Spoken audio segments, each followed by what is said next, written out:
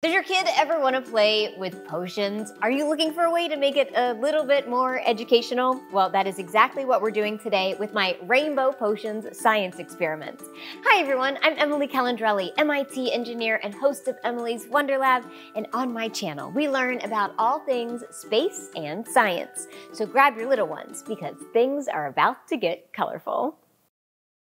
Emily's Science Lab, stay curious and keep exploring. Emily's Science Lab, stay curious and keep exploring. Today we are making scientific rainbow potions. Basically, we are making a tea that will change colors when you add different things to it. It's really fun, it's taste safe, it's touch safe, it is great for little ones. But first we need to make our tea. So we are working with this very special, cool type of tea called butterfly pea flower tea, and 4 cups of boiling water. And now we are going to add 4 tea bags of our butterfly pea flower tea. We're gonna cut off the strings from these because we're gonna really dunk our tea in there and we just don't want that paper inside our tea. So go ahead. Oh, you can see the blue coming out. Look at this beautiful color. So I'm going to go ahead and stir my tea in here. And as I do this, watch the color change to this beautiful blue color. This is the signature color of butterfly pea flower tea. We're just gonna let our tea steep in this hot water for 5 minutes. Parents and adults, because we are dealing with boiling water, make sure we are exercising caution here. And after you have let it steep for 5 minutes, go ahead and set your tea aside to cool down. Once your tea has cooled down enough to play with, we are ready to make our potions.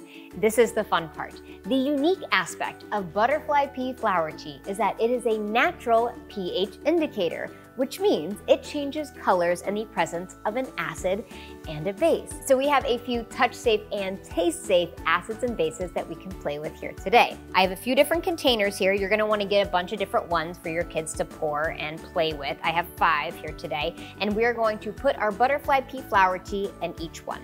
So I have a funnel to make this easier, but you can just use glasses at home if that works for you. And we are just going to fill this up about halfway.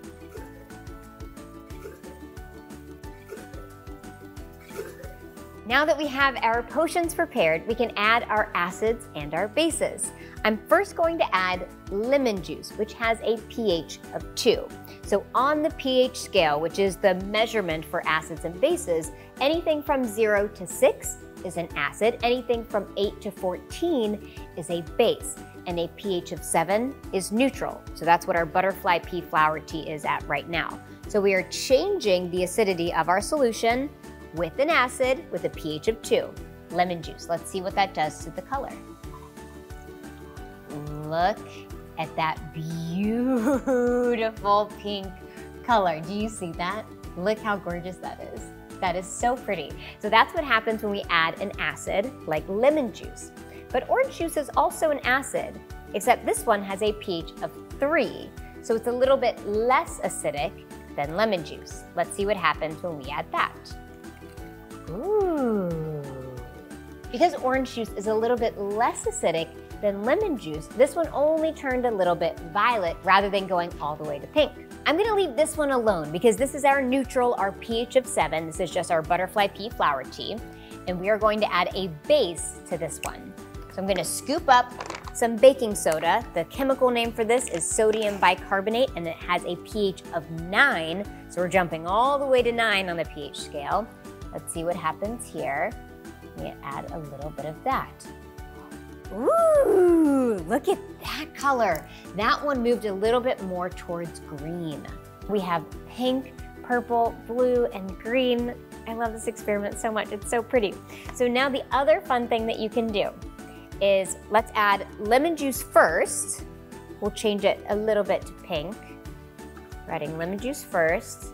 Getting that beautiful pink color. And now, this is the one my kids love the most. Now add baking soda.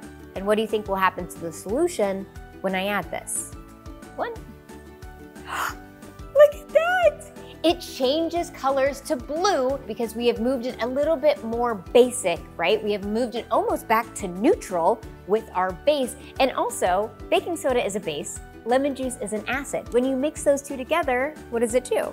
It creates an acid-base chemical reaction that creates carbon dioxide bubbles. So there was 2 different chemical reactions here. We were changing the pH by adding baking soda, but we were also kickstarting an acid-base chemical reaction that made bubbles. So that one is one of my favorites. And then once you've done that, if you really want to spice things up, you can add edible glitter to make it a little bit more sparkly.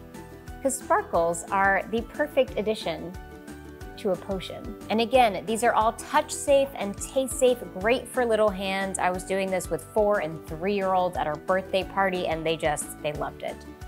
They love the bubbles, they love the color changing aspect of it. And this is one where you make it and you can just let kids play with it by themselves. And what's really fun is you can do this again and again and again. Look at our blue solution, this bluish green. I'm gonna add lemon juice once again. Let's watch the color. We're moving it more towards that purple color. Look how pretty that is. And the bubbles are still forming. They're still building. We clearly still have some baking soda in there. Thank you for making rainbow potions with me. If you like this one, be sure to check out my best-selling Stay Curious and Keep Exploring book series for 99 more science experiments. I'm Emily Calandrelli. Subscribe for all things science and space. And remember, stay curious and keep exploring. I'll see you next time.